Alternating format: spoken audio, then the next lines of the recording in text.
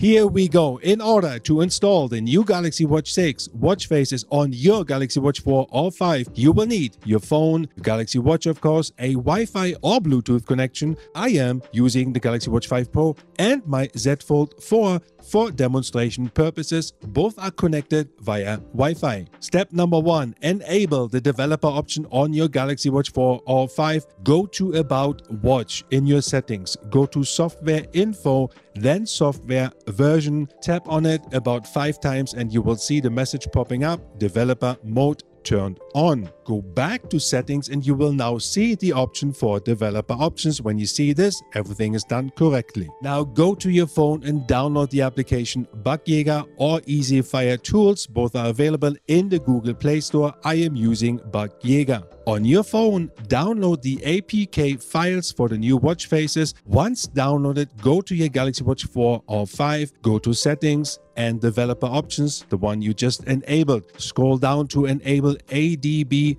debugging.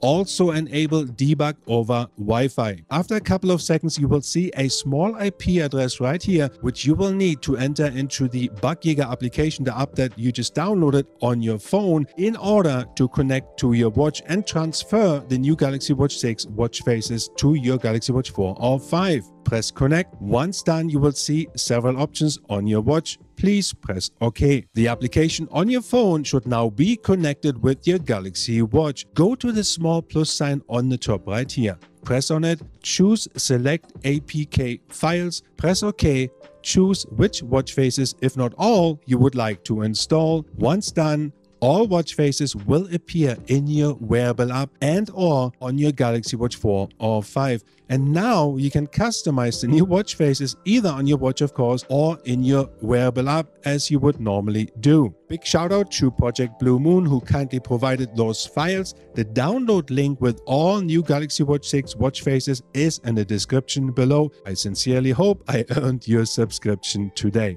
Thank you.